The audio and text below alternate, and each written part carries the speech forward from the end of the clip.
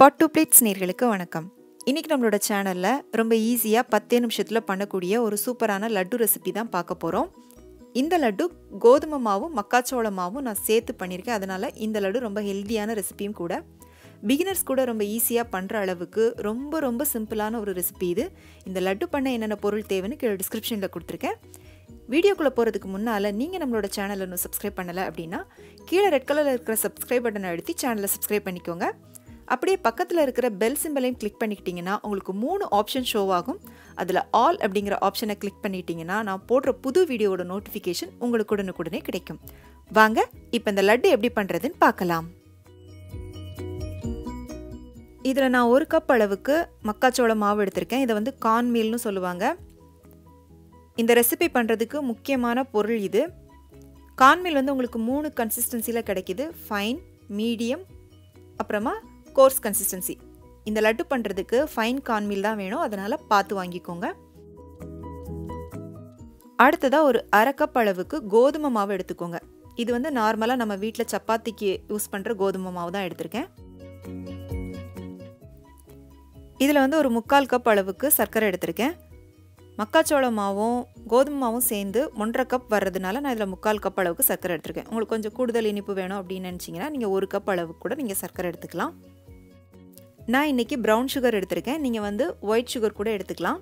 இப்போ இதை ஒரு மிக்ஸி ஜாருக்கு மாற்றிட்டு இதோட ஒரு 4 ஏலக்காய் சேர்த்து நல்லா ஃபைன் பவுடராக அரைச்சி எடுத்துக்கோங்க.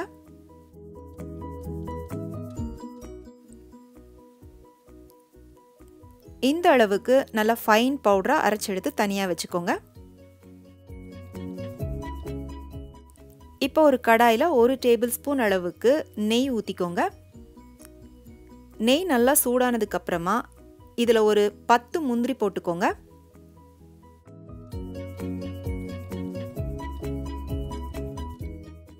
இதோட ஒரு 10 பாதாமும் கொஞ்சம் சின்னதாக கட் பண்ணி போட்டுக்கோங்க.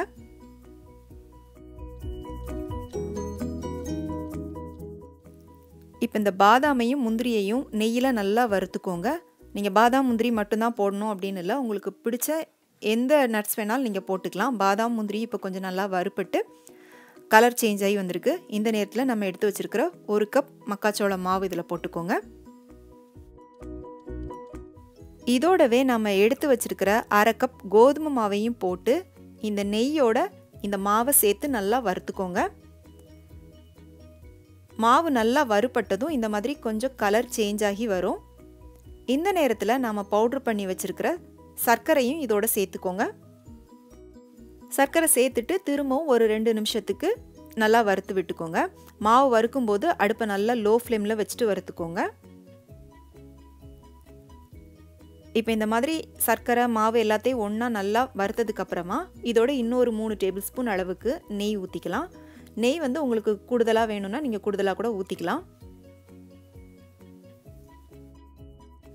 நெய் சேர்த்துட்டு திரும்பவும் ஒரு 1 நிமிஷத்துக்கு இது எல்லாத்தையும் நல்லா சேர்த்து கலந்து விட்டுக்கோங்க. இந்த நெய் வந்து மாவோட எல்லாம் நல்லா மிக்ஸ் ஆகிற அளவுக்கு நல்லா கலந்துக்கோங்க.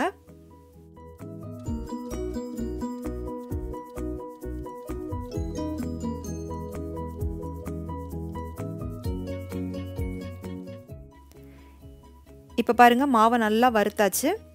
இதை வந்து ஒரு மிக்சிங் பவுலுக்கு மாற்றிக்கோங்க.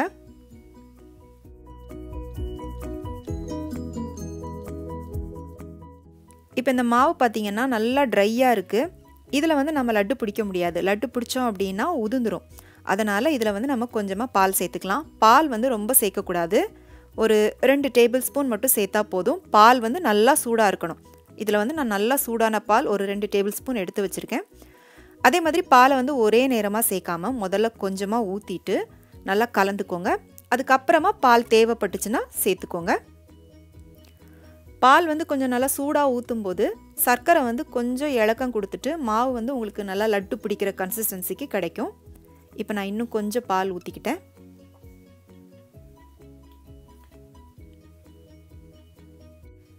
இப்போ பால் சேர்த்து நல்லா கலந்தாச்சு. இப்போ இதில் வந்து நம்ம லட்டு பிடிச்சிக்கலாம். உங்களுக்கு லட்டு எவ்வளோ பெருசு வேணுமோ அதுக்கேற்ற மாதிரி மாவு எடுத்துட்டு நல்லா டைட்டாக பிடிச்சிட்டு லட்டு உருட்டிக்கோங்க.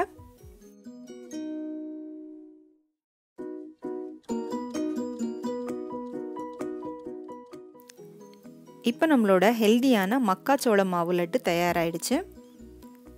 இது வந்து பால் சேர்த்ததுனால கெட்டு போயிடும் அப்படின்லாம் பயம் உங்களுக்கு தேவையே இல்லை. ரூம் டெம்பரேச்சரில் வெளியில் நீங்கள் வந்து ஒரு 5 நாள் வரை கூட இதை வச்சுருக்கலாம், ஒன்றும் ஆகாது.